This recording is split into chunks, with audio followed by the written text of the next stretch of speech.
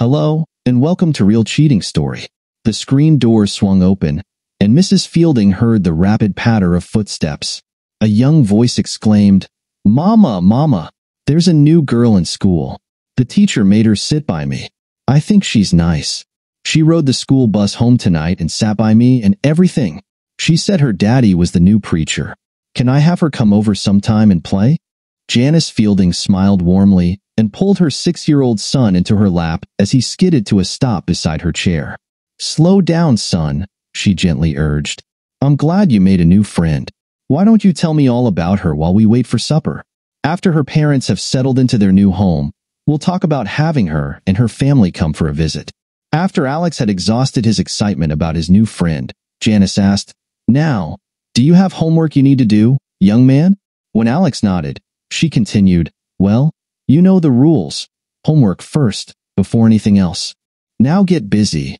As Alex trudged into the kitchen to tackle his homework, his older sister, Barbara, wandered in, seeking their mother's attention. Mrs. Fielding smiled affectionately at her 9-year-old daughter, recognizing her eye-rolling response to her brother's antics. Meanwhile, Janice's thoughts drifted to the new family in town. She recalled the moving van she had seen departing last Friday, likely the one that had delivered their furniture. Janice felt a sense of responsibility to welcome the newcomers and ensure they felt at home. She was particularly pleased to hear they had a child around Alex's age. Living on their small family farm about 2 miles from town, there weren't many children nearby for Alex and Barbara to interact with. Deciding to extend a warm welcome, Janice resolved to bake a nice cake after supper. She and Alex would take it down to the new family's home, allowing them to introduce themselves and make the newcomers feel welcome in their community. Later that evening, Mr. Fielding came rattling up on the combine as she was putting the food on the table. He was in the middle of harvesting their soybeans, so she knew he wouldn't be interested in going with them. During the meal, she told him she was going to town for a short time after supper. Before she could explain, young Alex chimed in again. "Yeah, Dad, there's a new girl in school. Mama thinks they moved into that old house on the edge of town last week. That's where she got off the school bus tonight. My teacher told her to sit by me, and she asked me to take care of her. She's really nice. Can I have her come over and play?" Donald Fielding looked at his wife and smiled, then turned to Alex. "Of course you can, son, but remember she may not want to spend all her time here. After all, she might be a city girl and may want to do things with her friends." Before heading back to the field, Donald walked around the table and leaned down to give his wife a gentle kiss. Even after all these years, his touch stirred her deeply.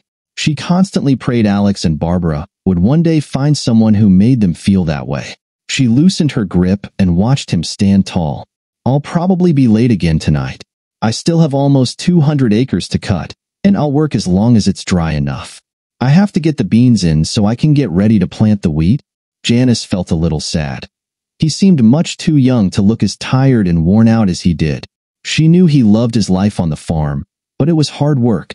Even with her help, one man had trouble managing the whole 1,640 acres, especially during busy times. She looked into his eyes and whispered, "I love you, honey. Please be careful out there while we're gone. Try to come in early. I don't want you getting hurt because you're too tired." Alex could barely wait for his mother and sister to finish cleaning up after supper. "Come on, Mom. It's getting late. Let's go." Finally, everything was done to her satisfaction, and she smiled down at Alex. "Okay, honey, go get in the car, and we'll go." During Barbara's visit with the new family, Alex's mother discovered that Alice was an only child. She learned that Alice's father had grown up in the same town where he met and married Dawn in college. Even after 11 years of living in Steelville, Alice didn't know everyone or the names of many children who had grown up and moved away. Alice's grandmother still lived in the house where Mr. Fowler had been raised. He had served as a pastor in a small church near his college until his mother informed him that the town's only surviving church was looking for a new minister. He applied for the position, which, despite its low pay due to the small congregation, was a chance to return home. He and his wife sought part-time work to support their family, planning to stay in town indefinitely. This marked the beginning of Alex's long friendship with Alice Fowler. Like most young people, their friendship went through ups and downs as they matured. When they were younger, Alex thought of Alice like other girls. Fun to play with, just one of the boys. However, as they grew older, Alice became more reserved for a few years. Being the daughter of the town's minister, she attended services with her family 3 times a week and was heavily involved in church activities, including visitations, weddings, and funerals. Reverend Fowler and his wife became respected members of the community, always helping families in need and fostering beneficial programs, including an after-school program for local youth.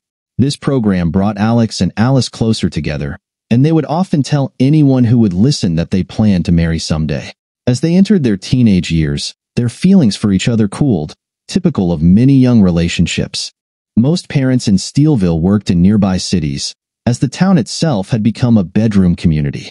To support the families in town, Mrs. Fowler decided to open a daycare center at the church for local children, accepting them on a regular or occasional basis as needed. Eventually, her daycare became so popular that she had to hire help, which, along with Reverend Fowler's church salary, provided a comfortable life for their family. One of the women she hired was Alice's grandmother, and this was where Alex first met her. Sometimes, when his mother needed to run errands, they used the church's babysitting service. As Alex grew older, he didn't require much supervision, but he was sent to the daycare until he was old enough to stay home alone. It was there he first met Hope Fowler, whom he came to see as an honorary grandmother. Their bond grew as they played board games and sometimes croquet, with Alice joining them frequently.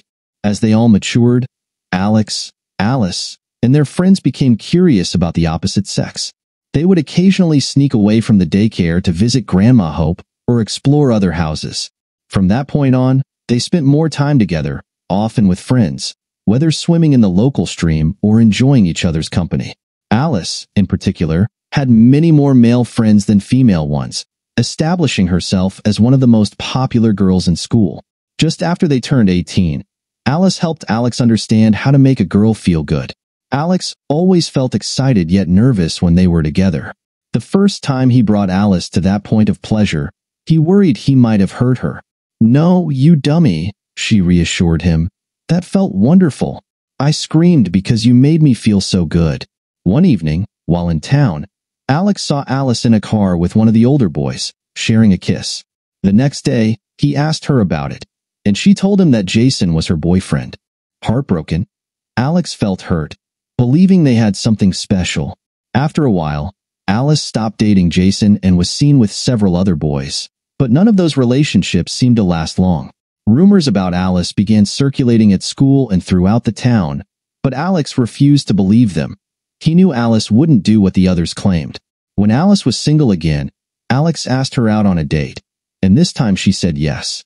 Overjoyed, they started dating in the spring of their senior year and continued through college until the Christmas break of their freshman year. They enjoyed all the typical experiences young couples share, and Alex realized he was truly in love with Alice. Finally, during spring break, they shared a special moment together, which Alex found incredibly exhilarating. They spent that date in a cabin his family owned, and Alex felt overwhelmed by the experience, understanding why it was often discussed among older boys and girls. Unfortunately, during their first intimate moment, he was so caught up in the excitement that he didn't last as long as he had hoped.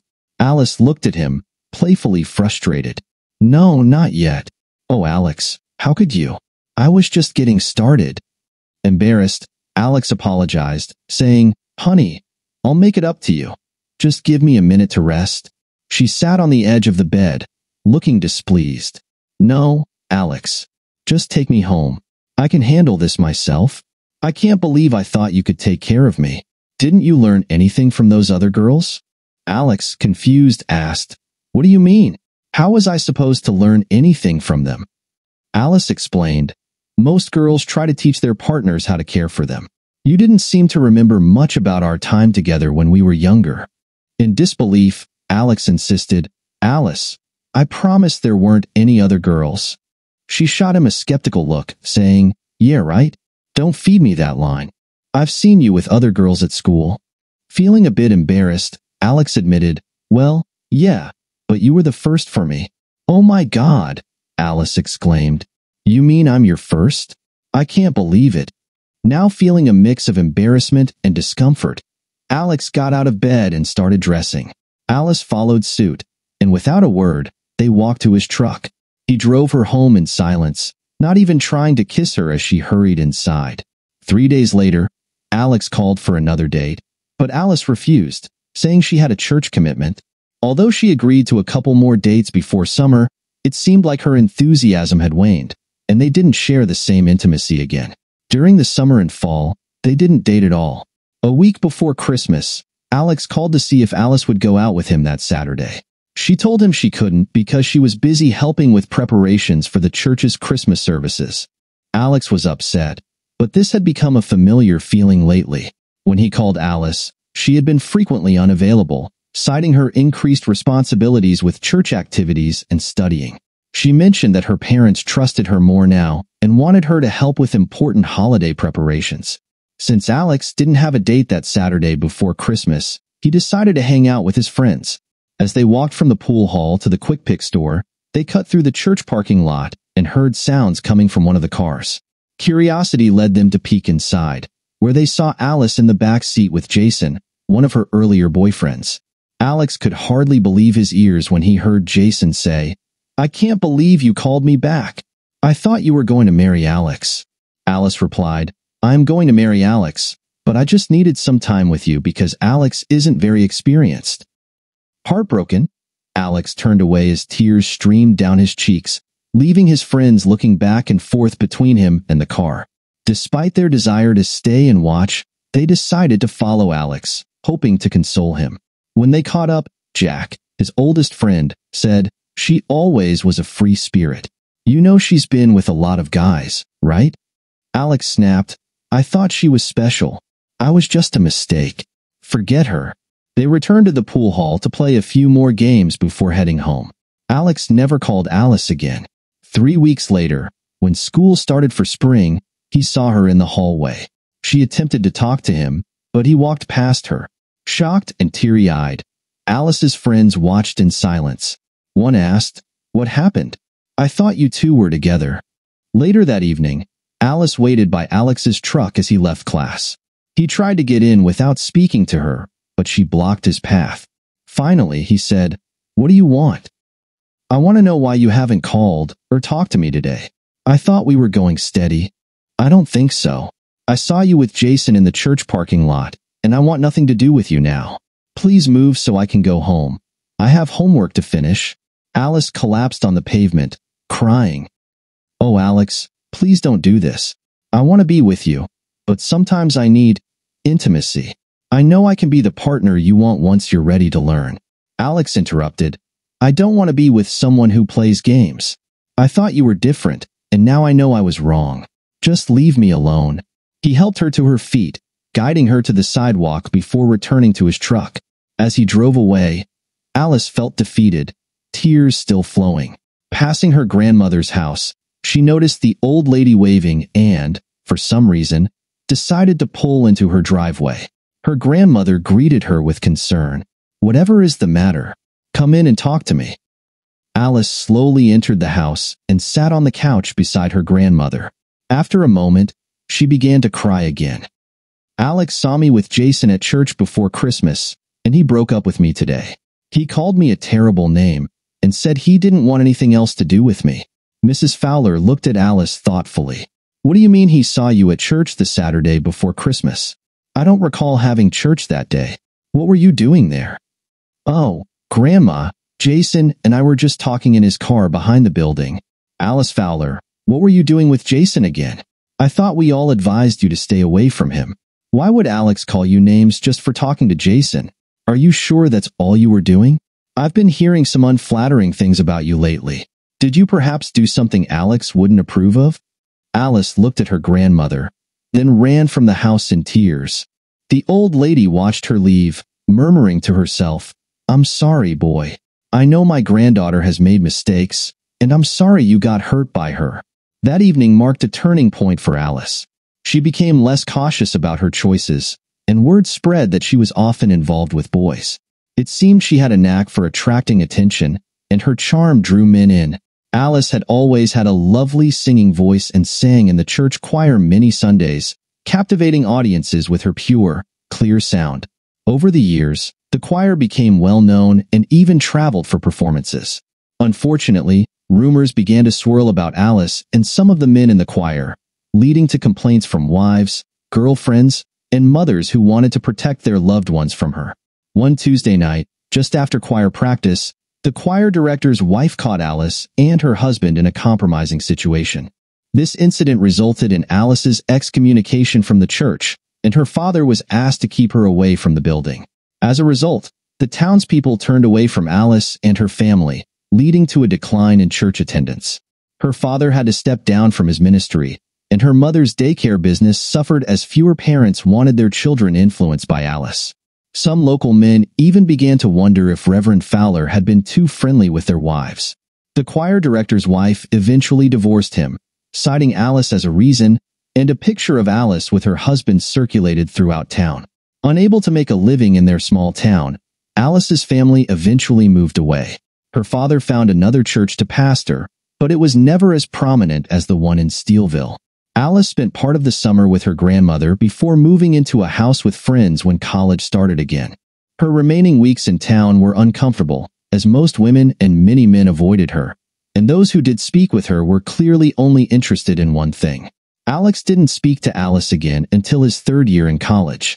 One evening, while walking back to his apartment after studying at the library, he heard a woman screaming and crying. As he approached a clump of bushes, he recognized a vaguely familiar voice pleading, "No, don't. That hurts. Please stop." Breaking through the bushes, he saw a tall man trying to overpower a young woman. Without thinking, Alex intervened, pulling the man away. The young man replied, "Hey man, stay cool. She's been doing this all night. I wasn't going to hurt her." He pulled his pants up and walked off, leaving Alex and the girl alone. Turning to her, he heard her whisper, "Thank you. I thought I knew you. Oh my God, it's you. Thank you so much." As Alex looked at her, he realized it was Alice. "Well, Alice, if I had known it was you, I might have just walked by. You really need to be more careful. You could get hurt or catch something serious. Goodbye." With that, Alex turned and walked away, leaving Alice sniffling behind him. 2 weeks later, when he returned from class, he found Alice sitting on the steps of his apartment. He almost turned away, but she called out, "Alex, please, can we just talk? That's all I want, someone to talk to." Alex sighed and said, "I suppose. Come on in." Alice thanked him and expressed her gratitude again for what he had done that night on the quad. "It seems like all my boyfriends lately have been real disappointments. None of them are as nice as you were. I really miss having you around to talk to." Alex smiled as he remembered their childhood and the fun they had together. He thought of the little girl he first met in grade school, the countless hours spent studying and just hanging out. Now, he looked at the beautiful woman sitting on his couch and said, "Yes, sometimes I think about those days and wish we could go back to them. Alice, I know I messed up with you, and I'm sorry. But please, can't we just visit sometimes? I feel so lonely here, and I don't go home much. I don't seem to get along with people back there very well, and not many of the girls here want anything to do with me." Alex didn't say so, but he suspected her problems stemmed from her reputation. Naturally, other women would be hesitant to have her around their partners for fear she would attract them. The incident with the choir director's divorce hadn't helped her image in Steelville either. Still, he felt a pang of sympathy for her and agreed to spend time together when he could. Alice jumped up, her face lighting up with joy. "Oh, thank you." She kissed him on the cheek and hurried to the door. "Here's my phone number and address. Please call me." With that, she turned and left, her energy infectious as she bounced down the sidewalk. Alex thought again how beautiful she was and how lovely her personality was, wondering how someone so vibrant could find herself in such trouble. This marked the beginning of their time together in college. They never dated and never even considered a romantic relationship. Their bond remained almost completely platonic. Alex was grateful to have Alice in his life as a friend. One night after 10 p.m., Alex heard a banging on his door. When he turned on the light, he saw Alice sitting on the steps, huddled and crying. He opened the door and pulled her into his arms, helping her inside. "Alice, what's the matter? Are you okay?" She looked into his face, tears streaming down her cheeks. "Oh, Alex, I did it again. I just couldn't help myself. I went dancing with a boy from one of my classes. My fiancé caught us at the bar and followed us to his apartment. He waited for me, and when I came out, he took my ring and told me to forget about him. He said he didn't need a cheating partner." Alex held her tightly until her sobs quieted. "Alice, you know running around on your boyfriends is wrong. It always ends up like this. Why do you keep doing it?" "I just can't help it, Alex. No matter how much I like the man I'm with, I get bored after a while. The excitement fades, and I know what to expect. I just need the thrill of a different lover from time to time. I know it's wrong, but I can't resist when a really attractive guy comes on to me. I get swept up in the moment, and before I know it, I'm out with him." Alex sighed and continued to hold her until she fell asleep. He gently laid her back on the couch and covered her with a blanket before heading to bed himself. By the time he woke up the next morning, Alice was gone. On the refrigerator, he found a note from her. "Alex, thank you for being such a good friend. I'm sorry for bothering you again. We'll graduate soon, and I probably won't see you again. Thank you for everything. I think in my own way, I love you.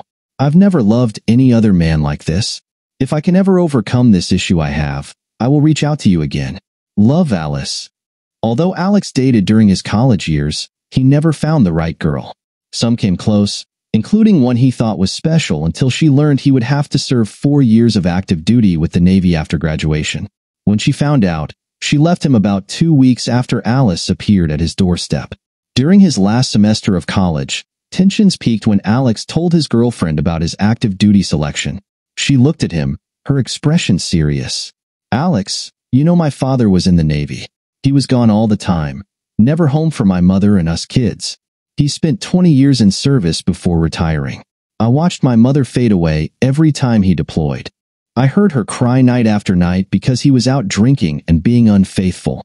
We heard several times that when he was overseas, he went to bars and spent time with bar girls. My mother loved him and tolerated it, but I won't. I will never marry a military man. I might have made an exception for you if you had been selected for reserve service, but not active duty. I'm sorry. We could have had a chance if it weren't for that. Every nice man I've seen in the Navy is at risk and at the mercy of those girls. I know a lot of them never give in, but I can't take that chance. Goodbye, Alex." She gave him a gentle kiss and walked away without looking back, refusing to take his phone calls after that. A couple of weeks later, he saw her out with one of their classmates and finally gave up on her. For a couple of months after Petra ended things, Alex struggled to focus on his studies. Then, after midterm grades were posted, his professor of naval science called him into his office. What started as a reprimand quickly turned into a mix of criticism and sympathy. "Alex, I know this hurts right now, but you have to snap out of it. If there's a silver lining, it's that you found out now instead of after marriage. You could have a bright future ahead of you, but you need to buckle down and study. I've been divorced, and I'm sure my career played a big part in that. Not all women are like your girlfriend or my first wife. Just keep looking." That little pep talk helped, and Alex began to improve. He studied hard and passed all his courses that semester. He graduated with a degree in agribusiness and was commissioned in the Navy Supply Corps. After college, he went home for 2 weeks before leaving for 4 years of service. One of his last stops before leaving was at Grandma Fowler's. Despite Alice's behavior, Grandma always regarded him as one of her own. When she hugged him goodbye, she said, "Alex, you're one of the good ones. You've always treated me so nicely and cared for me more than my blood relatives.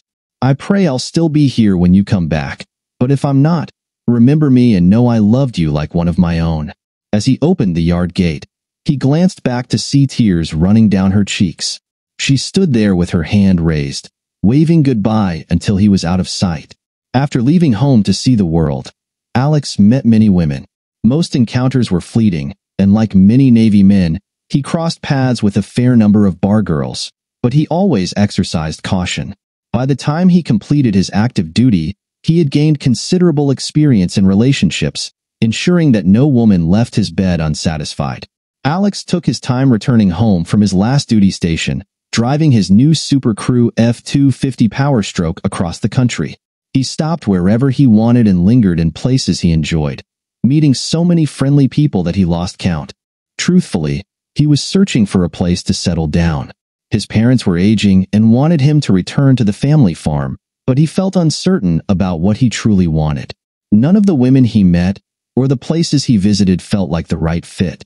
Finally, just after noon on a Thursday, he topped a rise that revealed his hometown of Steelville. He slowed down as he entered town. He had only been home once in the 4 years he had served in the Navy, and he hadn't been back in 3 years. As far as he could see, not much had changed. The pool hall was still open, but the Quick Bee and cafe were closed. Some new houses dotted the landscape, but several of the old ones were gone. Alex drove slowly through town and out the road toward his parents' home. He was looking forward to seeing them, but when he arrived, his father was out in the field, as usual for this time of year. His mother was sitting in the sunroom with her iced tea. She hadn't seen him drive up, and when he opened the door, she called, "Don, is that you? Is something wrong, honey?" When she saw Alex step into the room, she set her tea down so hard it tipped over and spilled. She rushed to him before even processing what had happened. "Oh, Alex, you're home. Why didn't you let us know you were coming? Your father is out somewhere. Are you out of the Navy, or is this just a visit?" "I'm out, Ma. I thought about staying, but like I told you in my letters, I like the Navy, but there are some things I just can't put up with. I'm going to stay in the reserves. That will provide a nice little income every year. If I can stay for 20 years, it'll lead to a decent retirement check when I turn 60. Now I just need to decide what I want to do." "Well, honey, there's always the farm. I know your father has always wanted you to take it over and keep it in the family for another generation. He was talking to me about that just last week. It's getting harder for both of us to manage everything as we get older. Your father is 58 now, and after a hard life, he's getting around a little worse each year. Your cousins and uncles are busy with the feed and farm supply store, as well as the resort, but none of them are interested in helping here. They had to close the little lunch counter in the store to make room for a higher profit stock. We all used to go there after the cafe closed when Bessie got too ill to run it, but no one in town wanted to take on the cafe or the little coffee shop, so they both just shut down. Other than that, I guess everything is about the same as when you were here last. I'll see, Ma. Lord knows I like it here. I've been home for almost a month now and took my time driving back. I was looking for a place to live and a job I wanted, but nothing stands out like this place does. I think I have enough money saved to take my time finding a position, and the few shares I have in the business will help with income if I need it over the next couple of weeks." Alex made the rounds, renewing old acquaintances and reconnecting with his extended family. Whenever he drove to the family store, he would glance at the old Quick Pick store and the large, vacant building next to it. Part of that building had been the local cafe before it closed, and the rest had been a feed store at one time. It almost made him sick to see those buildings and the pool hall next door falling into disrepair. Several days while he was in the feed store, he heard locals complaining about the lack of nearby places to buy emergency grocery items or grab a quick meal. They kept asking his grandfather if he would bring back the lunch counter. A small idea began to form in his mind. With a degree in agribusiness and experience as a Navy supply officer, he felt confident in running a business. He had nearly taken a part-time position in the family business to help his father with the farm. What if he opened a small store, cafe, and service station? He didn't discuss his thoughts with anyone in the family, but took a day to walk around the buildings. They needed a facelift, but they seemed structurally sound and were in a good location. Only a block from the feed store and across the street from the post office, situated on the main street through town. He found out who owned the buildings and called to see if they were for sale. After some negotiation, Alex bought the 2 empty buildings at a very good price. The owner kept the pool hall and told Alex he was crazy to buy the 2 empty buildings, claiming the town was dying. Still, Alex didn't reveal his plans. He simply told his parents he had taken on a project and could help them if they needed it, but most days he would be busy in town. In a small town, it didn't take long for everyone to realize that Alex was remodeling the old cafe and Quick Pick store. Eventually, people began dropping in to see the progress and questioning Alex about his plans. He admitted he was probably a bit crazy, but he planned to reopen the Quick Pick and cafe to see if he could make them successful. He obtained a license to sell liquor in the Quick Pick and planned to buy supplies for the cafe. The buildings came with a small piece of land behind them, and after remodeling, he envisioned starting a small garden to sell fresh produce to the local residents. Alex worked through most of the winter on the buildings. He borrowed his father's machinery to plow the 8-acre vegetable patch and eagerly awaited spring to plant his crops. He opened his store and cafe in late February. Business was slow but steady. After the first month, he was breaking even. One day, he received a phone call from a chief petty officer he had known in the Navy. She had retired and was looking for a place to work and live. Alex remembered her as an excellent cook with a small child and no husband. "Sir, it's not chief anymore. I'm retired. Remember, my name is Marin now." "What were you going to say?" she interrupted. Alex chuckled. "Well, Marin, I guess there are two things. First, I'm not a lieutenant or sir. I'm just Alex. Second, I've opened a small cafe and quick pick store here in Steelville. I also promised to help my parents on the farm and am raising vegetables to sell commercially. If you're interested, I could hire you to cook and manage the cafe while I'm away. I can't pay much, but there would be living quarters for you and your daughter. The local school is good too, and I know you'd fit in well here. What do you think?" "Well, Alex, I've always wanted to move back to a smaller town. I grew up in one, you know. I'll come and see what it looks like. It sounds interesting. You sure made Steelville sound nice when we talked about our hometown. I can be there in about 3 weeks. Is that okay?" Alex sighed with relief. "Great. That'll be fine. I'll get busy working on your quarters." He had been considering turning the unused part of the cafe into 1 or 2 small apartments, so that's exactly what he started doing. By the time he finished, he had created 2 apartments of about 1,000 square feet each. He lived in one, and Marin and her daughter moved into the other. While he was working on the apartments, the owner of the pool hall approached him about buying that building. He wanted to retire, and the pool hall wasn't even covering its insurance and expenses. After inspecting it, Alex made an offer, and the owner accepted without hesitation. Once he finished the apartments for himself and Marin, he began converting the pool hall into more apartments. There were already 2 in the upper floor, but they hadn't been rented in years and needed significant renovation. Alex added 2 more on the ground floor. By the time he finished, all 4 apartments were rented, covering utilities and insurance for all the buildings, and leaving him with some extra for living expenses. Things were looking up for Alex, and he was enjoying his life. He worked long hours in his businesses and on the farm with his father, but it felt fulfilling. There was, however, one thing missing. He hadn't found a significant other yet. Most of the young people his age were either married or had left town. He was never fond of meeting potential partners in bars. He preferred to visit larger towns for short encounters, but he was hesitant to get serious after some experiences he had in the Navy.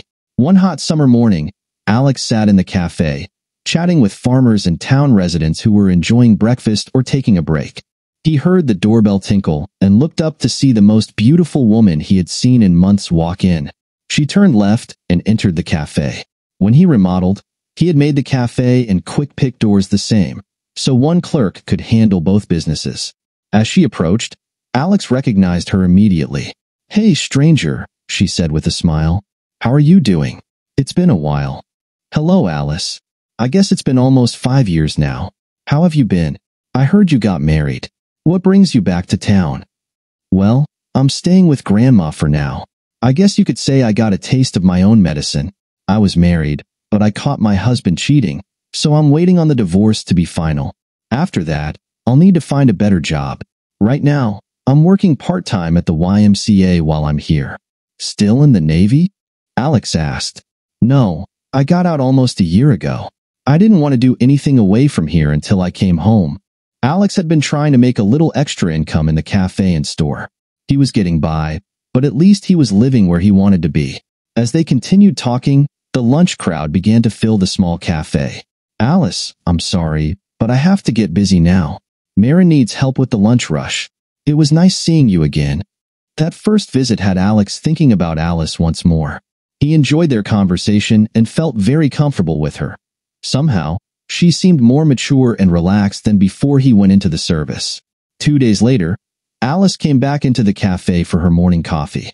Once again, she and Alex visited, and he was disappointed to see her leave. The next time she visited, Alex was filling in for Marin because she was enrolling her daughter in school, so he didn't have time to chat with Alice. They exchanged brief greetings, which left him feeling frustrated. During one of his short stops at her table, Alex did something he had sworn he wouldn't do again. "Alice, I've really enjoyed visiting with you these last few weeks. Would you like to go to Centerton with me Friday evening for supper?" "Okay," she replied. "What should I wear?" "There's a really nice French restaurant there with a nightclub attached. Why don't you wear something nice, and we can eat there?" When he arrived at Mrs. Fowler's home to pick Alice up, she met him at the door. She looked at him thoughtfully as she let him in. "Boy, are you sure you know what you're doing here? Alice is my granddaughter, and I love her. But anyway, it's good to see you again. I've missed our talks since you got so busy over there at the store. Come on in." She's being fashionably late as usual. Alex and Alice dated through the fall, and he found himself falling for her deeply. However, he grew frustrated. While she seemed to attract attention, she was holding back in their relationship. He respected her resolve and admired how she had turned her life around. Finally, Valentine's Day arrived, and Alex was determined to make the night special. Before they left her grandmother's home, he suggested doing something different. "How about we go shopping first instead of going right out to supper?" "Shopping?" Alice exclaimed. "It's Valentine's Day, for goodness sake. Why do you want to go shopping today?" "Well, I thought if you were interested in getting married, you might like to pick out an engagement ring," he said. Alice's mouth dropped open in surprise. After a moment of silence, she wrapped her arms around him, leaning in for a kiss. "Yes, I think I would really love to go shopping with you tonight." Alex glanced over Alice's shoulder and caught sight of her grandmother watching them with a disapproving expression. She shook her head and turned away, leaving the room. The day after Alice's bachelorette party, Alex's sister Barbara visited him at the cafe around 3 p.m. She had a serious look on her face and went straight to the point. "Alex, let's go to your apartment. We need to talk." A wave of anxiety washed over him. He feared the worst, especially after hearing that their mother had been unwell for almost a year. Before they sat down, Barbara poured them each a drink and began to speak. "Alex, I don't know how to say this, but it needs to be said. Have you lost all your sense? What possessed you to ask Alice to marry you? You know what she was like when we were younger. She's divorced now because of cheating, getting more frustrated." Alex interrupted. "Hold on, Barb. I know she used to have her wild moments, but she's changed. I was pretty reckless in the Navy, but I'm not like that anymore. Besides, she said it was her husband who caused the divorce." Barbara took a deep breath, looking concerned. "I wasn't invited to her bachelorette party, but I made a point to find out where it was and went to the bar uninvited. Alex, if she's turned over a new leaf, then I'm the Queen Mother of England. She danced with all the men and seemed to enjoy their attention. There were times when she was out of my sight for 30 to 45 minutes. I wouldn't be surprised if she got involved with someone else during those times. Alex, you really should rethink this decision." Alex stared at his sister, feeling a surge of anger. "You spied on Alice? Now you want me to dump her? She's the only woman I've ever loved enough to ask to marry me. I know she was a little wild, but she's over that now. Heck, I remember seeing you at a bar before you got married, and you had your wild moments too. Should I tell David about your past and warn him that you might cheat? I don't want to hear any more about this." Alex got up and walked back to the cafe. Barbara sat there for a few more minutes, then sighed and followed him inside. She stopped beside his chair and said, "Alex, I'm sorry. You won't hear another thing from me about Alice, but I felt I had to make the effort. I love you, and I really don't want to see you get hurt. I hope and pray you're right and I'm wrong."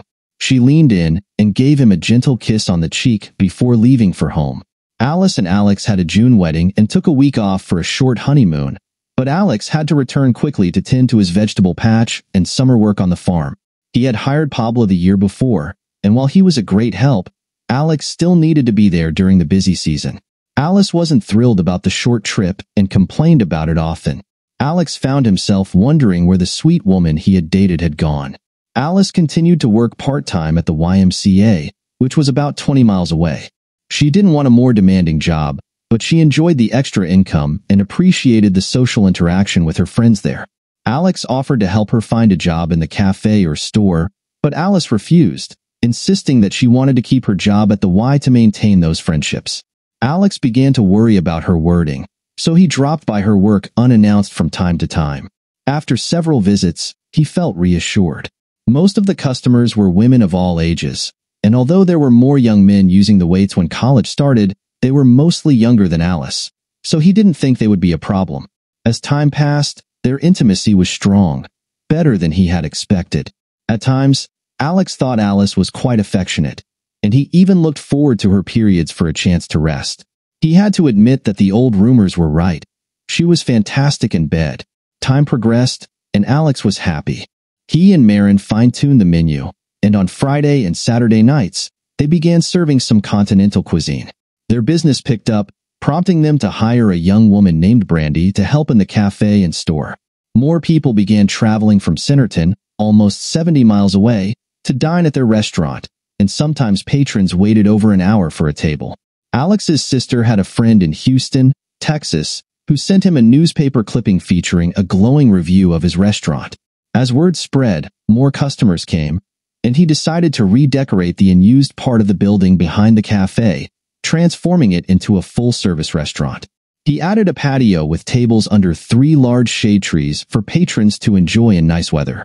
With the growing demand, Alex started taking reservations and eventually expanded to offer full service from 6 o'clock in the morning for breakfast until 10 o'clock in the evening.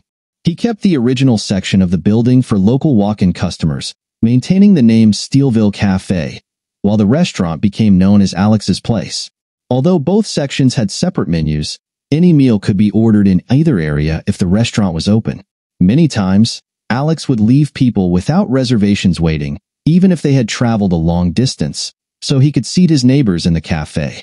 As business boomed, Alice began to express her frustrations. She wanted him home in the evenings and craved more intimacy. To address this, Alex made sure to be home 2 evenings a week, and they stopped serving dinner on Mondays and Tuesdays. Alex routinely drove to Centerton to shop at Sam's Club and other supply houses for groceries and ingredients for the restaurant. He could buy items retail at those establishments and bring them back to Steelville at a lower cost than purchasing from delivery trucks. This allowed him to keep his prices competitive. So many residents chose to buy their groceries from him instead of going to town. To accommodate his growing business, he expanded the store and installed freezers and additional coolers for produce and meat. His next project involved taking orders for produce and delivering it on shopping days.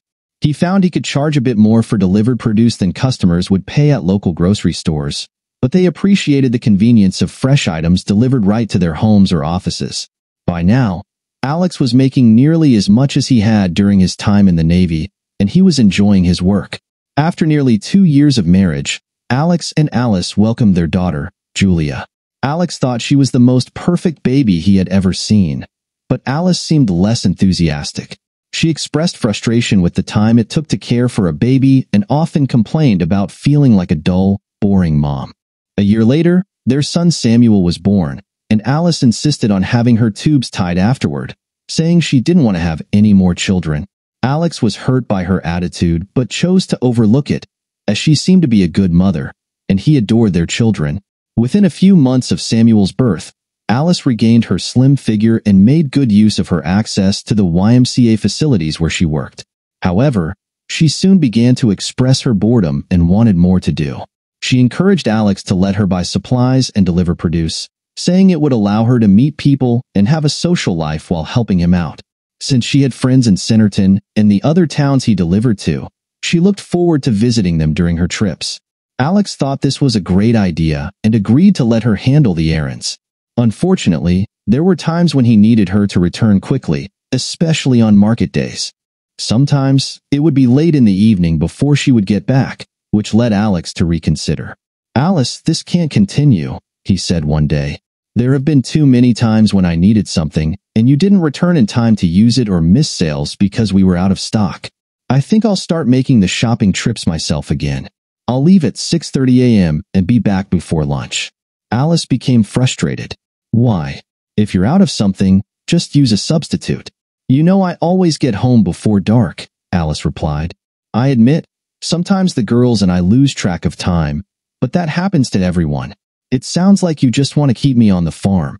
"Well, I'm going to town a couple of days a week to visit my friends, whether you approve or not." With that, she turned and left the business, tires squealing as she sped out of the parking lot. Alice began making trips to town around 10 o'clock in the morning to spend time with her friends, sometimes not returning until after 6 o'clock in the evening. At first, it was just once a week, then twice, and eventually she started going on Saturdays too. Alex noticed she sometimes came home with the scent of alcohol, raising concerns about her drinking habits.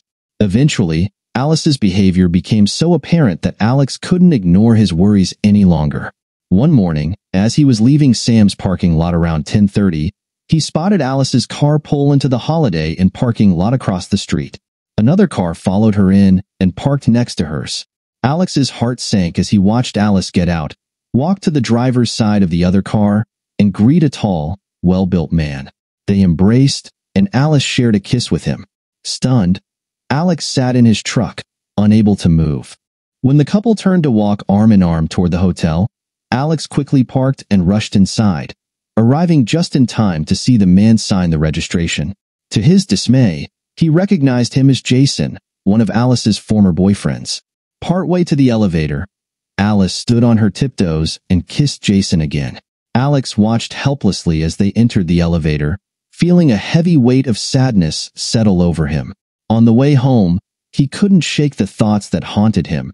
He should have seen this coming, despite the warnings from Barbara and Hope. The next morning, he sought help from a couple of friends in law enforcement who regularly handled security and investigative cases. Over coffee at the cafe, he confided in them about his suspicions regarding Alice and Jason. "I followed them to the Holiday Inn. They kissed several times, then went up to her room. I need proof that she's cheating on me." 3 weeks later, during another coffee meetup, his friends handed him a large manila envelope. Jack said, "Alex, you were right. It's worse than you suspected. We have pictures and a detailed account, but you should probably give it to your lawyer without looking at it. It seems Alice has been very active with multiple partners." Alex's heart raced as he processed this information. He had already spoken with an attorney, Steve Jensen, a family friend for nearly 40 years. That evening, Alex called Steve to let him know he had the necessary documentation for the divorce. The next morning, Steve stopped by the cafe for coffee and picked up the envelope. "I'll review this and make any necessary changes. Do you still want her served as soon as possible?" "Yes, I plan to ask her to leave the house the evening she's served.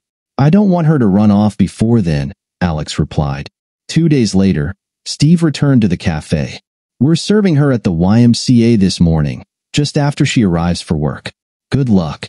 Shortly after, the cafe phone rang, and Marin answered. She pulled the receiver from her ear, looking frustrated. Everyone in the room could hear the yelling coming from the phone. Alex glanced up at her and said, "I guess that means it's my turn." Marin looked at him, acknowledging the situation. "Yes, I guess it is. Whatever it is, Alice is really upset with you. What did you do to make her this angry?" "Well, Marin, I imagine she just found out about the divorce papers," Alex replied. "What? I didn't know you were having any trouble." "I'm sorry I asked." Taking the phone, Alex listened as Alice vented. Once she had calmed down, he said, "Alice, I never should have married you. The only good thing I have left from our marriage is the children. I knew you hadn't changed, and now I have proof. Don't come home. I've changed the locks and stopped the credit cards." After hanging up, Alex walked into the kitchen where Marin and the staff were working. "I guess most of you heard part of that. All I will say is I caught Alice cheating, and I filed for divorce. From now on, I don't want anyone telling her anything about the business or doing anything she asks. I'll try to keep you all out of the line of fire, but we all know how Alice can be when she's angry." Everyone offered support, patting him on the shoulder or giving him small hugs, expressing their sympathy. Later that evening, Alice arrived in town with Jason and another man. Alex received a call from a neighbor, reporting that someone was trying to break into his house. He quickly grabbed his coat and drove home, calling the sheriff on the way. When he arrived, he found Alice and one of the men banging on the door. Just as he opened his truck door, Jason attempted to kick the door in.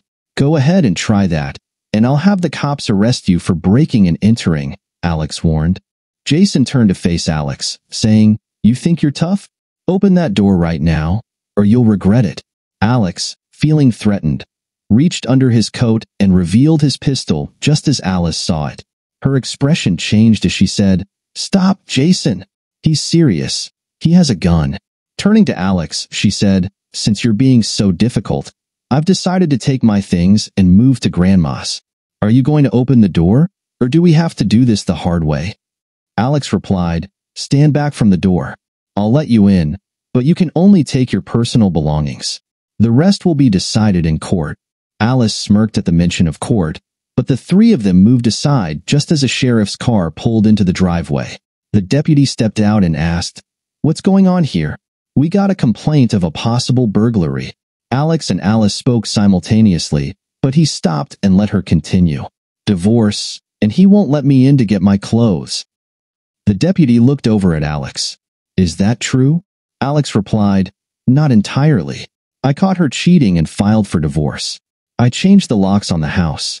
I was just about to let her in to collect her clothes when Jason tried to kick the door in. He pointed out the footprint left on the door. I would appreciate it if you could stay until she gets her things." Alice and her friends moved through the house quickly, leaving a mess as they gathered what she deemed her belongings. Once they left, the deputy shook Alex's hand. "I'm really sorry to see this, but I'm not surprised. If you need us again, just call." Alex drove back to the restaurant to finish the evening. As he passed Mrs. Fowler's home, he saw her standing in the doorway with a shotgun. Alice and her two friends were there, arms full of her clothes. Alex pulled to the curb and walked into the yard. Hearing Alice plead, "But Grandma, you have to let me stay with you. Alex kicked me out of the house, and I don't have anywhere to go." Mrs. Fowler looked up at Alex and asked, "Is that true? Did you kick her out?" "Yeah, I'm afraid I did," Alex replied. "You were right. Some people don't change." Mrs. Fowler turned back to her granddaughter. "Did you get caught cheating again? I don't want your kind living here with me. You and your friends should leave." Alice, in tears, walked back to the truck with the two men. Alex and Mrs. Fowler watched as they got in, Alice sitting in the middle, leaning on Jason's shoulder as they drove off toward the nearest town. The case worked its way through the courts and finally came to a hearing. Alex and his attorney, Steve, entered the courtroom feeling confident. They believed they had all the necessary testimony and evidence prepared. After presenting their case, the judge recessed for lunch, planning to reconvene at 2 p.m.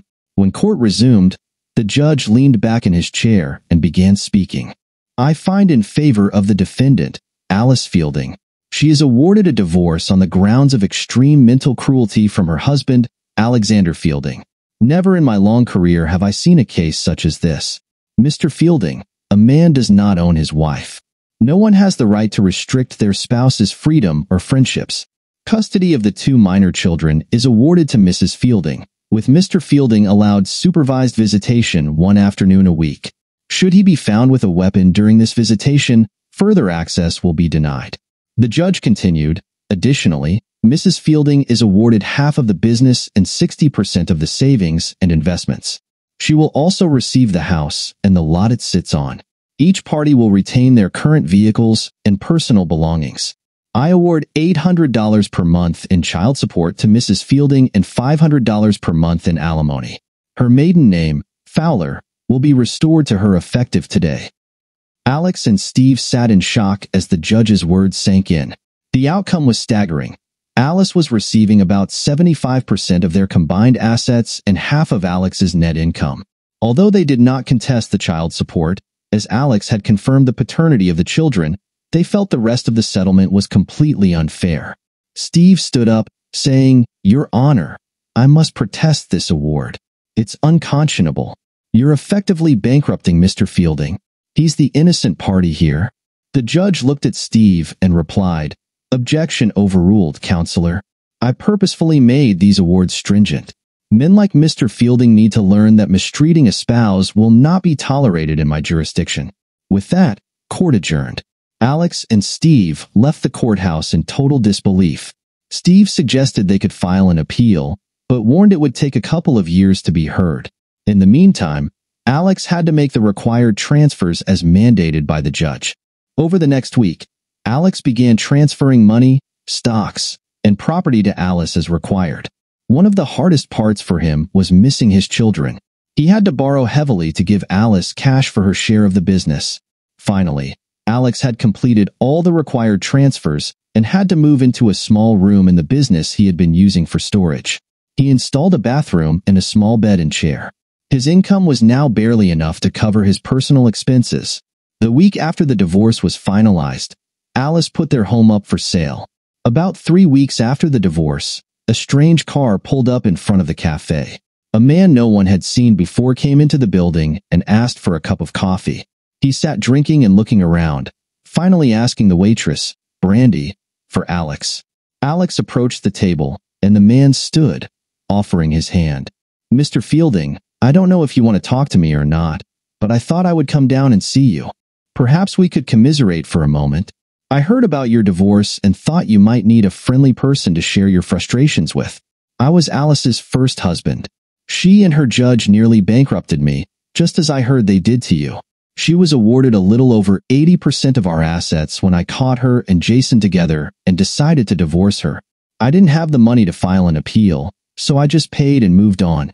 I have to admit, I was happy when she married you so I could stop paying alimony, but I really wish I had the courage to speak to you before you tied the knot. She took me for almost $1 million and managed to spend it all in about 18 months. By the time I got the money to file an appeal, it seemed pointless since all the money was gone. At times, I think she might have moved it offshore, but I've never been able to prove it. I suspect she and the judge were involved. I never caught them together, but about 3 months after our divorce, she took a cruise, and I found out the judge was on the same ship. It seemed suspicious, but I couldn't prove anything.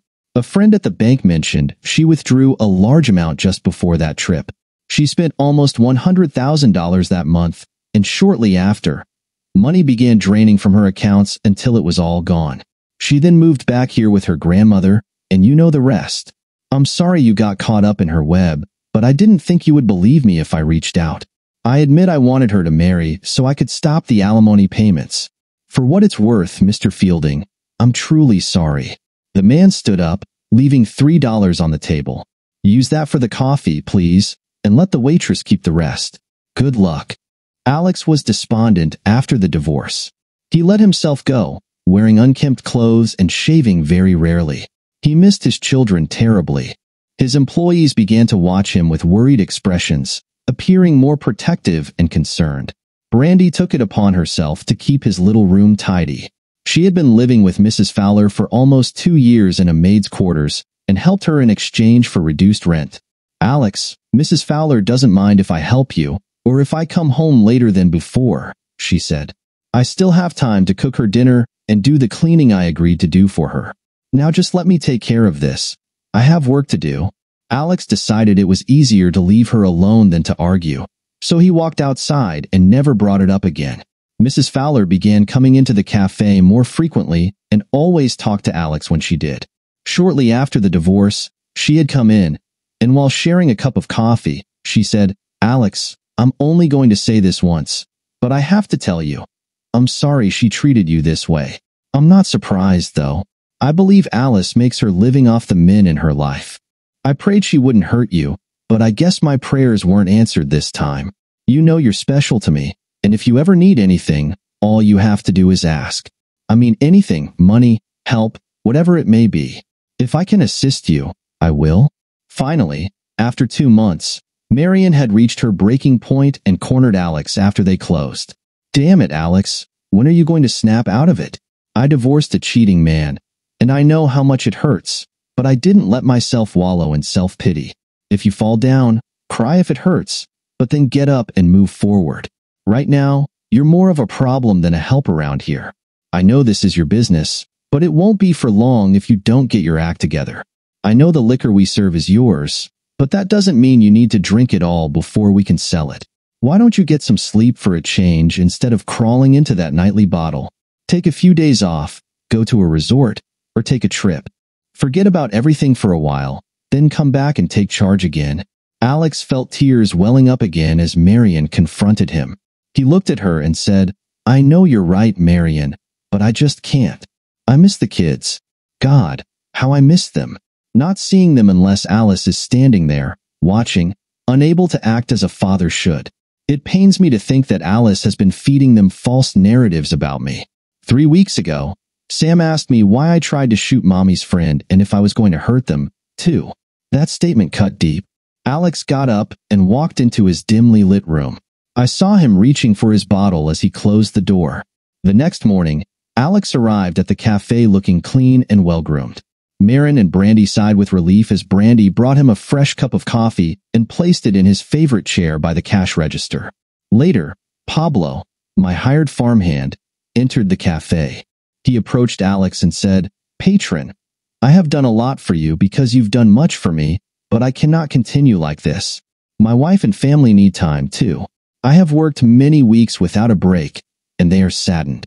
We know you've lost your family, but this isn't a reason to stop living and fulfilling your responsibilities. A man must hold his head high and do what is expected of him. My wife wants to visit her family. It isn't a busy time now, and we ask if this can be arranged. I've spoken with Jose, and he says he can handle much of my work while we are gone, if you would allow it."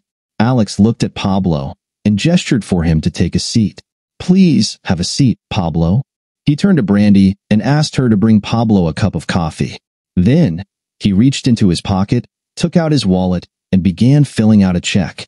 After finishing, he handed it to Pablo and said, "I'm sorry for how I've let things slip. I know you've been working much harder than I should have required. My parents and I appreciate everything you've done. You, Marion, Brandy, and all my friends have taken good care of me. Now I want to live up to what you should expect from me. Take this check and tell your wife you both have 2 weeks to visit her family, or do anything else you'd like. Have a good trip, my friend." When Pablo saw the check, his face turned pale. "But patron, this is too much. I know how much Miss Alice took, and you shouldn't give me this." Alex smiled and replied, "Yes, I should, Pablo. I've taken advantage of you and the others, and I intend to make it up to all of you. Take the money, and go kiss your children for me. Enjoy your time." Later that afternoon, Pablo's wife came into the cafe. She approached Alex, hugged him, and kissed him on the cheek. Looking into his eyes, she said, "Thank you, patron. You are too good to us." Tears glistened in her eyes as she turned to leave. Brandy had only been working at the cafe for about a year, but had also taken on much of Alex's workload. That evening, as she was getting ready to go home, he asked her to sit with him for a moment. He handed her 3 $100 bills and said, "By now, you've heard about what I gave Pablo. You haven't been here long, but you deserve a bonus for all your help and concern. I hope you'll take this money and buy yourself something nice. I wish I could give you more." Brandy stared at the money, and Alex noticed her eyes welling up. With a smile, she said, "Thank you, Alex, but you really shouldn't have done this. I know you don't have the money. Please, keep it." She tried to hand it back to him, but he jumped back and insisted, "No, you deserve this and more. All of you deserve a bonus for the way I've been moping around and taking advantage of you. I will try to do better, but at least I can do this small thing to show my appreciation." Throughout that day and the next, Alex gave bonuses to all his employees. The last person he spoke to was Marin. He asked her to sit with him after closing that evening while they enjoyed a beer. Marin sat quietly, watching Alex with concern. She feared he would give her more money than he could afford. Alex leaned back in his chair and said, "I expect you know what I want to talk to you about. I've been giving everyone bonuses, and now it's your turn. I couldn't decide what to do about you. Without you, I would never have been this successful, and I wouldn't have this fine establishment. I don't think mere money would suffice to show how important you are to me." Alex reached into his bag and placed a contract on the table in front of Marin. "A contract has already been signed by me that increases your salary here. It gives you a 10% share in any profits generated by the cafe or restaurant for as long as you choose to work here. This is in addition to your agreed-upon salary and formalizes your position as manager of the establishment." Alex continued to progress and slowly regained nearly his former level of happiness. However, everyone noticed that when young children were in the cafe or playing outside, he became very morose, staring at them with longing that filled the room with his despair. 15 months after his divorce, Alex was opening the cafe when he heard sirens. An ambulance flashed past the building and turned left onto the next street. He walked down the block and turned toward the now-stopped ambulance. When he saw where it had halted, he broke into a run. He reached the front door of Mrs. Fowler's home just as it was thrown open. He stepped back as the attendant wheeled a gurney out, with Hope lying on it, pale and breathing heavily, as the four-bag dripped its life-giving fluid into her vein. When Hope saw Alex standing there, she made the attendant stop and took his hand. He stood looking down at her while the attendant bounced nervously from foot to foot, urging them to hurry. Brandy walked up to the head of the gurney, dressed in a thin gown, tears streaming down her face as she tried to comfort Hope. Hope looked at Alex and pulled him closer. In a faint, wavering voice, she said, "Alex, you were the grandson I never had. I'm so sorry for everything, but now it's time for you to move on. You and Brandy should." Hope's hand fell limply from his, and her head turned slightly on the gurney. One of the attendants pushed him aside and began working on Hope. They ripped open her gown and started CPR, but despite their efforts, it was no use. Finally, they stopped and covered her face, gently placing the gurney into the ambulance and driving away. By that time, a small crowd had gathered to witness the scene. Tears streamed down Alex's cheeks, mirroring Brandy's anguish. Noticing how she was dressed, he reached for her and gently guided her back into the house and to her room. She was crying so hard she could hardly stand. When Alex started to leave her, she grabbed him, pleading, "Alex, please stay with me. What will I do now? I loved that woman like my own mother, and now she's gone. How will we get by without her?" Alex stayed with Brandy, gently holding her until her sobs subsided. When he finally rose to leave, he turned to her and said, "Brandy, you don't have to come in today if you don't want. We understand." "Oh," she said, "it's my job to be there, and I won't desert you. Besides, I promised. Don't worry, I'll be there soon. Now go while I clean up and get dressed." Most of the town felt sadness when the news circulated about Mrs. Fowler. She had lived there all her life, and very few people in Steelville were older than she had been. Everyone missed her wit and cheerful greetings. However, they all agreed that if she had to go, a heart attack was the best option for her. She left this world quickly. She had been too vibrant a person to sit and wither away with a long illness like some people are forced to endure. On the day of the funeral, Alice and the children arrived in a small pickup truck, its bed loaded and covered with a tarp. After the services, she drove the truck to Mrs. Fowler's house and began unloading it. While she was taking their belongings inside, Brandy walked in. Alice turned to her and said, "What are you doing here in my house?" "Oh yes, you're that girl Grandma was letting stay with her. Well, get your things and get out. I don't need you here." Brandy ran from the house in tears, seeking refuge with Alex in his room at the cafe. She pounded on the door until he opened it, and she fell into his arms. After calming down, she explained what Alice had said. "Alex, I wasn't supposed to say anything to you for a while, but I need your help. We need to call Mr. Jensen right now. Would you please help me?" It took them almost an hour to get Steve Jensen on the phone. When Alex handed the phone to Brandy, he glanced over, and she gave him a look that suggested he should leave the room. He stepped outside and listened as she spoke with Steve. A short time later, he heard the call end. Brandy walked out to the patio and sat at one of the restaurant tables with Alex.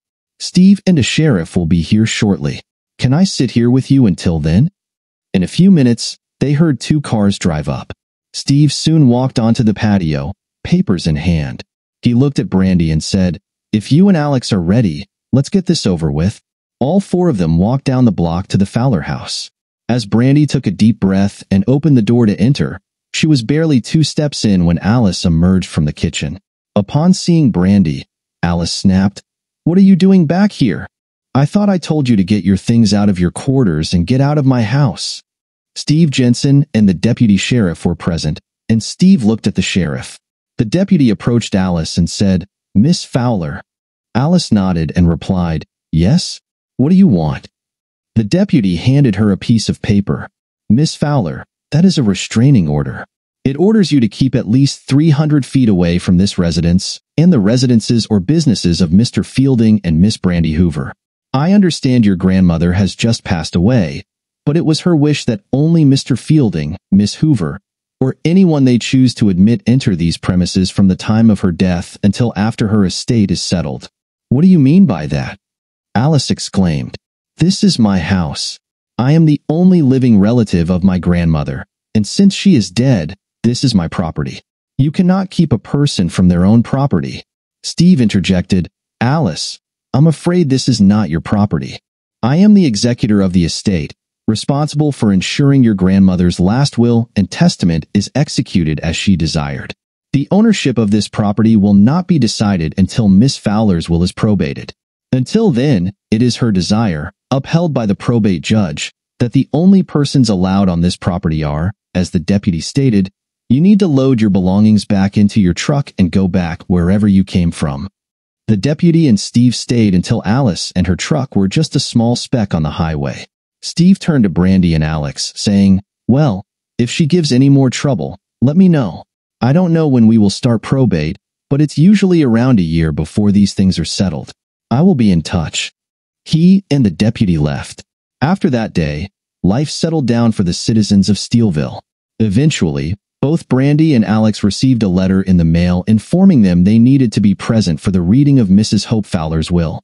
On the appointed day, they arrived at the judge's chambers. As they entered, Alex noticed Alice's first husband walking into the office as well. When the three of them entered the conference room, they saw Alice and Jason already seated at the table. Alice jumped to her feet, exclaiming, "What are they doing here? I thought we were here to award me my grandmother's belongings." Steve had just begun to answer her question when the judge walked into the room. "No, Miss Fowler, we are here to comply with the terms of your late grandmother's will. We will distribute her property according to her wishes." The judge took a seat at the head of the table and began speaking. He covered a lot of legal minutiae, then said, "Okay, the legalities are out of the way. All of the known debts of Mrs. Fowler have been satisfied, and it is now time to distribute the remainder of her estate to her heirs. First, Miss Fowler, I have a letter for you from your grandmother. In her will, she says it will explain her reasons for distributing her property as she has. I have been instructed to paraphrase the contents of this letter for everyone present. Mrs. Fowler feels that not only were you, and these are the words I was instructed to use in this instance, of the lowest sort, but you were also despicable, dishonest, and morally lacking. She loved you as a grandchild but abhorred you as a person. Your actions from puberty until now were not those of a Christian or moral person. She is attempting to make some of the things you have done to others in your life right with her bequests in this will. To Mr. Thomas Cincinnati, Alice's first husband, she bequeathed $750,000. This is to partially repay him for the damage done to him in the divorce. Secondly, to you, Alice, she bequeaths only those monies and belongings you have taken from her premises and bank accounts during your life. As you know, she never complained or filed charges against you for writing checks on her accounts or taking jewelry and other valuables from her home. All those possessions and funds are now legally yours." When the judge finished speaking, Alice jumped angrily to her feet. "What? How dare you?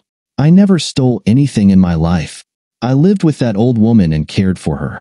Occasionally, I may have written some checks for necessary things, but that is all." The judge interrupted Alice's tirade, saying, "Miss Fowler, if you do not compose yourself properly, I will ask security to escort you from this room.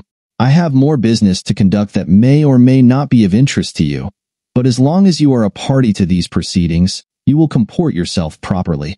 "Now, to continue," the judge said, "Miss Brandy Hoover is awarded the sum of $100,000 in cash and the right to continue living in the maid's quarters of Mrs. Fowler's former residence until such time as she marries or chooses to leave. The only stipulation for this request is that she continues to provide the same services to the new owner of the property that she did to Mrs. Fowler. Those services are spelled out in this document."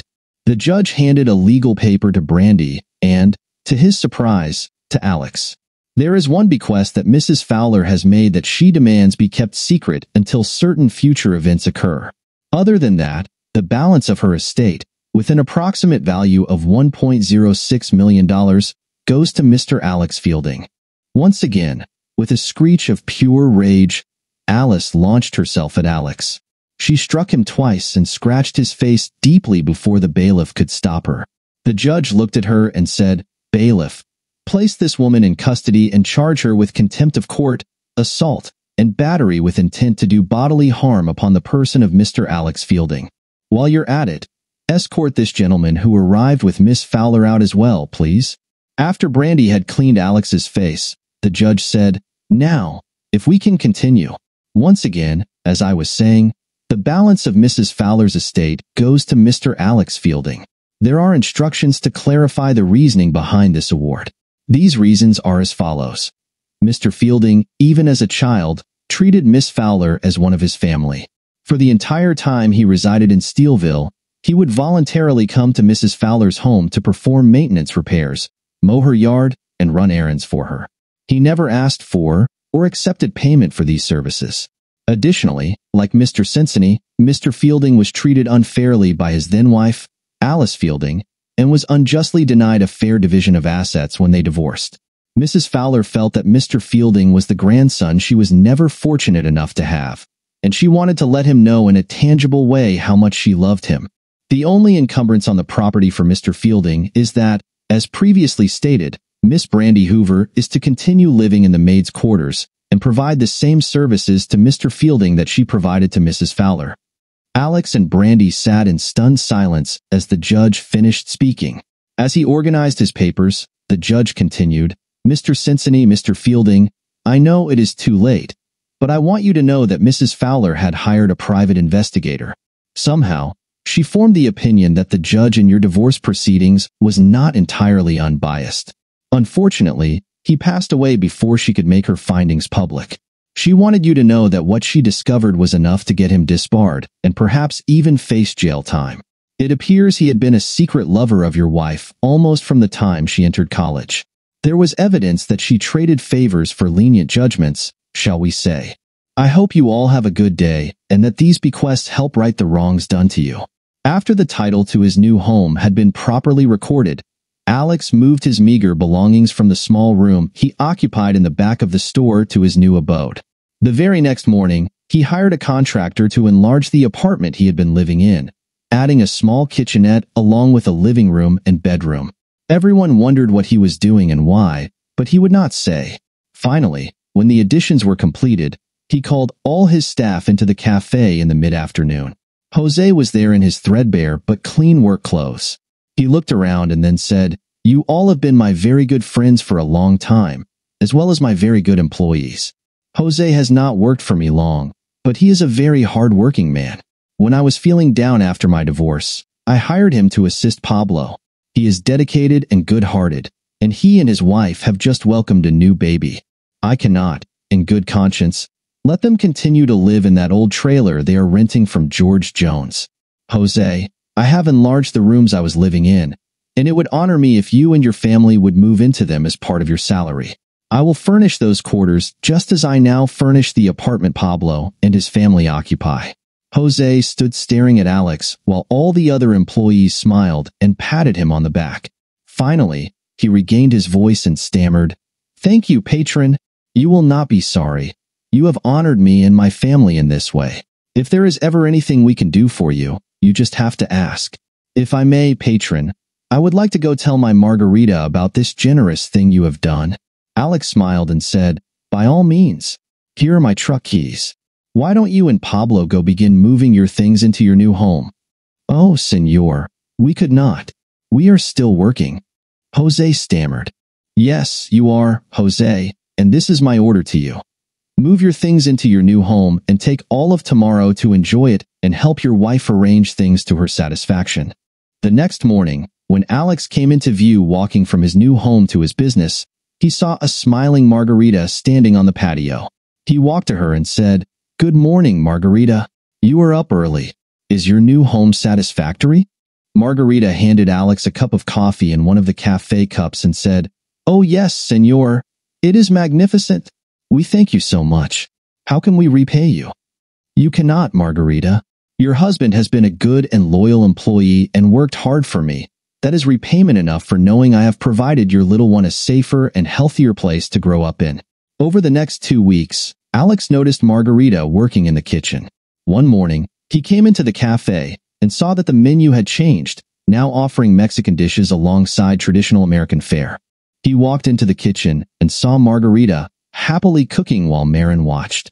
Margarita's daughter was joyfully chatting away in a small playpen just inside the door to Jose's quarters. "Do you mind telling me what is going on here?" Alex asked. "I've seen you in the kitchen now for 2 weeks, and this morning I find the menu has changed. What do you think you're doing here?" Margarita looked nervous, hanging her head. "No, patron, but you have provided such nice rooms for us. Jose and I decided we needed to do more for you than we were, so I cook now. I was a cook in Mexico before we got our green cards and moved here." Alex looked at Marin and asked, "What did you have to do with this?" "Well, Alex, the first week I let her cook a few meals to see how good she was. I gave them for free to some of our regulars.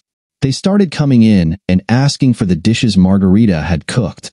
We decided to expand the menu, and I told her that if you did not want to pay her, I would cover her out of my share of the profits. Our breakfast and lunch traffic has picked up since she started cooking, bringing in more of the local Mexican workers." Alex laughed and said, "Okay, you all win. How about you bring me special number 3 for my lunch? I want to see just how good this new cook of ours is." Once again, things returned to smooth operation, and Alex was enjoying his life. He and Brandy walked to work many mornings, and in the evenings, if she didn't have a date, they would talk and watch TV or read together. They became comfortable with each other, sharing moments in the house. From time to time, one or the other would inadvertently see the other in a state of undress, leading to thoughts about how attractive the other was. As summer progressed, Alex noticed Brandy wearing increasingly casual and revealing clothes, which he assumed was due to the warm weather. The house was always spotless, and whenever they ate at home, Brandy would cook delicious meals. By winter, they had settled into a very comfortable relationship. Then the swine flu scare came. Alex was too busy to get even the regular flu shot, and he didn't fall into the high-priority groups for the vaccine. Neither did Brandy, of course. You can guess what happened. Alex became very ill, suffering through the symptoms. One evening, he found himself frequently in the bathroom of his master's suite. He didn't hear Brandy come into the room, but when she saw him bent over the toilet, she realized he was unwell. After he stopped throwing up, she helped him back to bed, bathing his face with cool water and making him chicken soup. Her tender care helped him slowly recover. Finally, 5 days after falling ill, he was able to sit in his sunroom and watch TV. Although too weak to work, he could at least read. Brandy came into the room with his lunch, and he realized she had been by his side throughout his illness.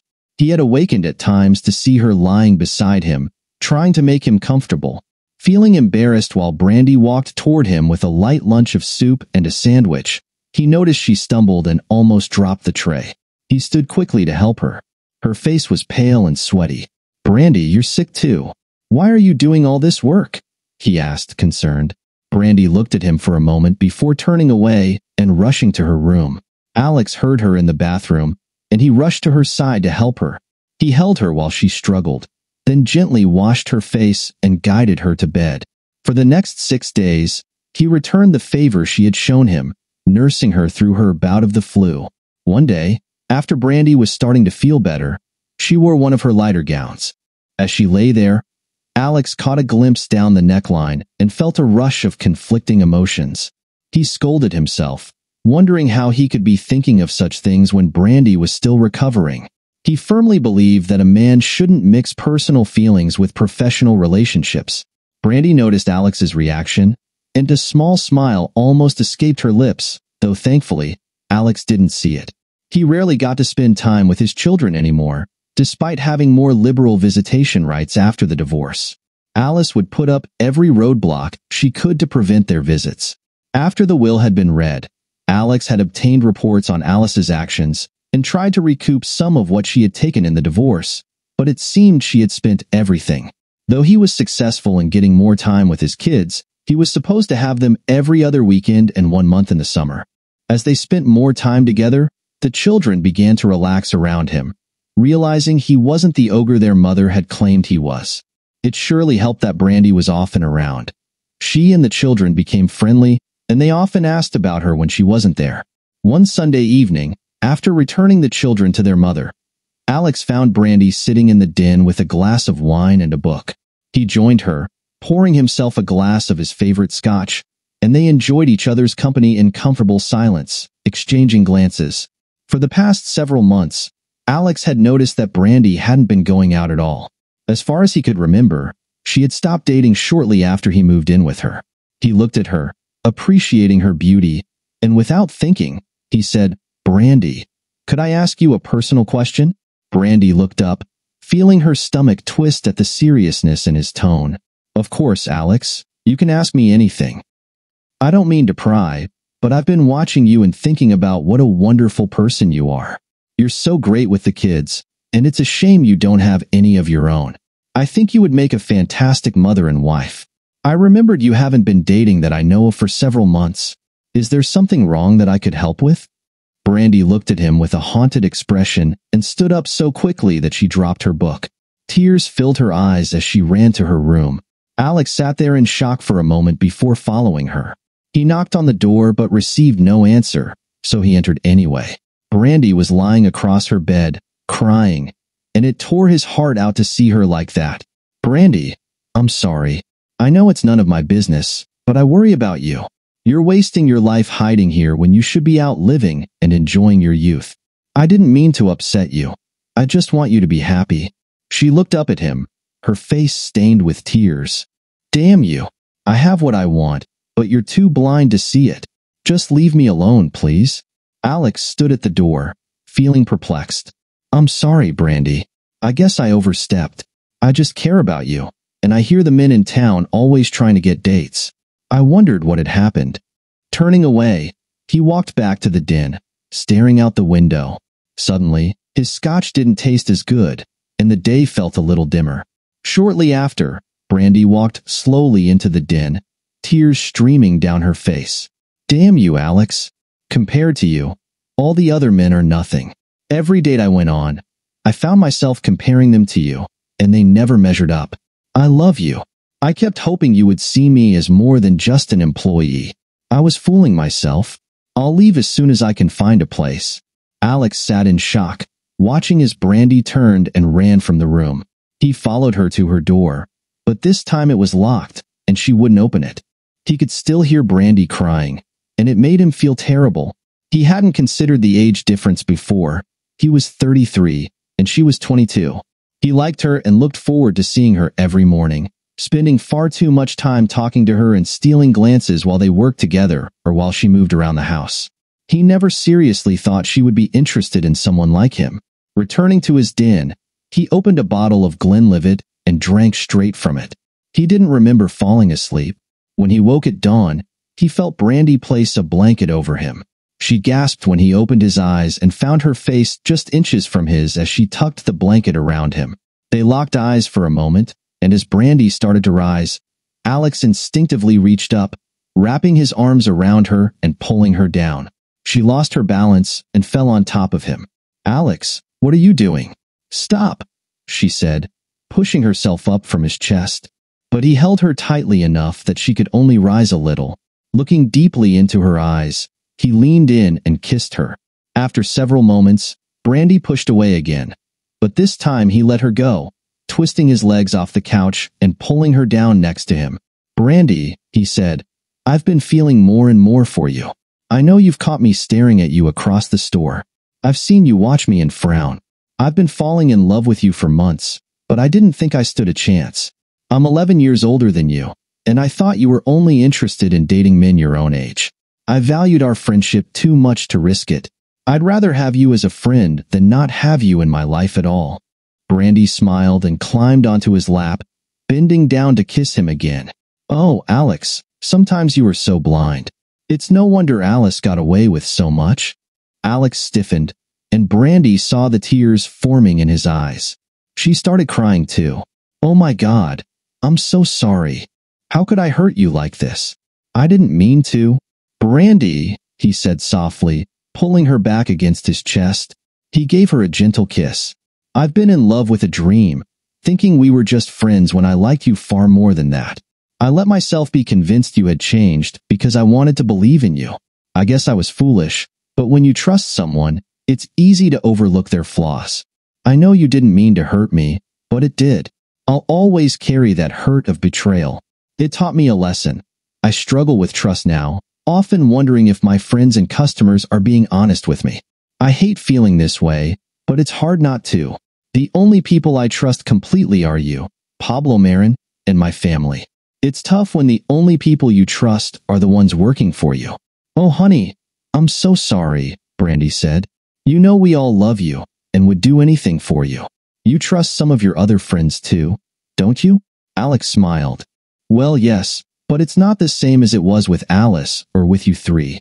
Brandy shrieked playfully, pushing herself off Alex's lap. Look at the time. We're already late for work. Hurry and change your clothes. Alex glanced at the clock and exclaimed, Damn! I'll just be a few minutes. Call the store and let Marin know we're on our way. He hurried to the master suite for his shower. Hearing Brandy pick up the phone, she began dialing, saying, No, he didn't. He asked me a really silly question last night, and I got emotional. You know how I get when I'm on my period. I just lost it and ran to my room. The next thing I knew, Alex was there, checking if I was okay. I was still so hurt and angry that I yelled at him. I told him all the other men I dated came in second best compared to him. I told him I loved him and kept hoping he'd see that someday. I was so upset this morning that I was planning to look for a new place to stay. I covered him with a blanket because I thought he had drunk too much and slept on the couch. When I woke him up, he pulled me down and kissed me. What? Brandy giggled. No, we just talked. He said he had been falling in love with me for months, but was afraid to say anything because he thought he was too old for me and that I deserved better. I cried, and he kissed me more. I was sitting on his lap, talking to him about us and Alice when I realized what time it was. No, we're on our way. Alex was walking out of the bedroom when Brandy heard him. Here he comes. We're on our way. See you soon, she said before hanging up the phone and smiling at him. Brandy jumped up from the chair and ran to Alex, giving him a quick kiss on the lips. Are you ready to go now, honey? I'll cook your breakfast at the store.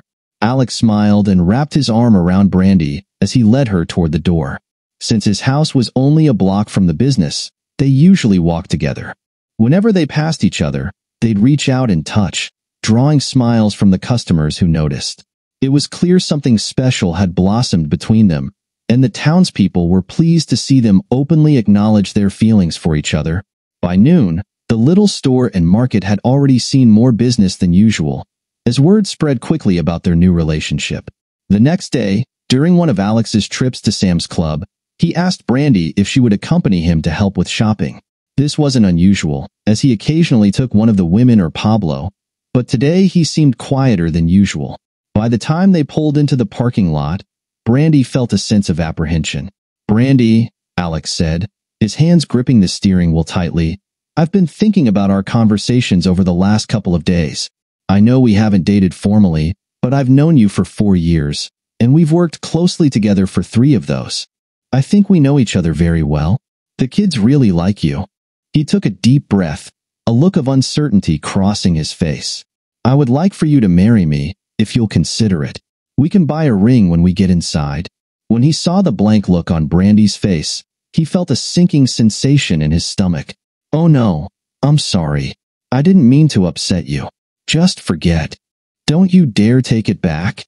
Brandy interrupted, her eyes bright with tears. Yes, I'll marry you. And yes, we can pick out a ring today. She threw her arms around him and beamed through her tears. After a moment of holding each other, Alex gently pushed her back. Honey, we should go inside. Marin needs some things for the lunch rush. Hand in hand, they walked into Sam's Club, leaning on each other.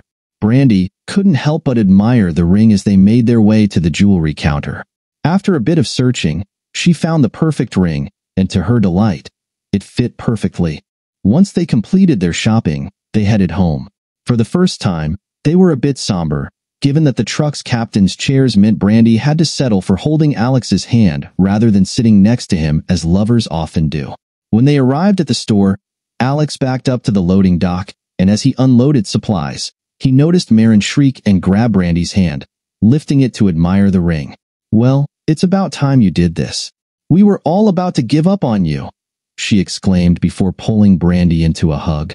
After the embrace, Marin walked over to Alex, giving him a big hug too. She pulled out her cell phone and began calling regular customers and friends to share the news about their engagement. Brandy set the wedding date for 6 weeks after her engagement, choosing to hold the ceremony and reception in the restaurant on a Monday evening, which was a day they didn't serve dinner. Her parents were fine with the arrangements, and the restaurant was overflowing with family and the couple's closest friends, leaving no room for additional guests. Alex and Brandy were so well regarded in town that they had arranged to use the local VFW for the reception dance, where all well-wishers were welcome. The public reception was set to begin at 8 p.m., giving everyone time to witness the couple's marriage, participate in pictures, and enjoy a meal with the bride and groom.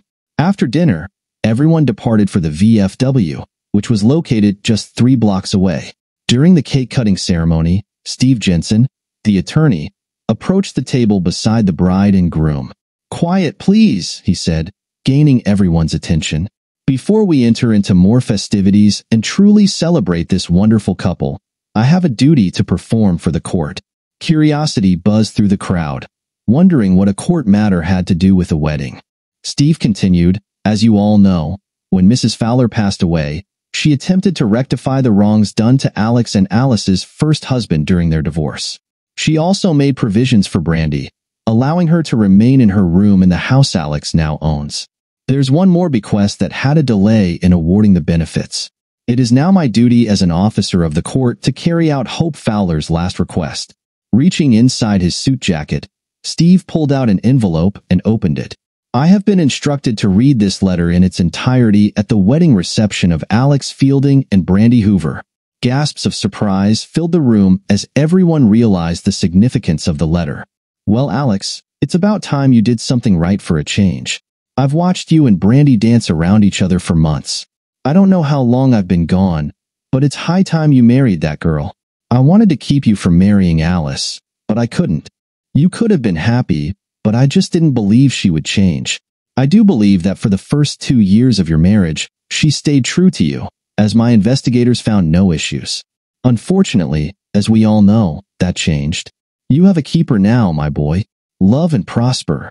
I know you have more important things to do than listen to an old woman talk to you from the grave, so I'll be brief. I loved you both as my own and am so happy for you. In honor of this occasion, I want to provide for your honeymoon. I left this final bequest for that purpose. I want you to take a world trip and not return until this $100,000 and its interest are completely spent. Just so you know, had you two not married each other, this amount would have gone to any children you might have had with your previous spouses. Regardless, know that this old woman loved you both and wants you to be happy together." The audience fell silent as Steve handed the check to Alex, and many attendees wiped away tears, including Brandy. In the months that followed, even Alice seemed to soften. She began allowing the children to spend more time with Alex and Brandy. Although Alex always had to pick them up and drop them off, he was happy to do so, cherishing the time he got to spend with them. While Alice never came to the car to talk, Alex could see her through the door when he picked up the kids. She seemed less inclined to leave her home.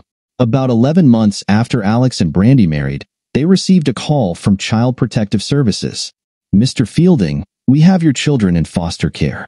If you wish, they can be released into your custody if you arrange to pick them up," the worker said. Alex was shocked. What happened to their mother? She's supposed to be caring for them. Did something happen? Are they okay? He questioned, anxiety rising in his voice. "Relax, Mr. Fielding. Your children are fine, and so is their mother.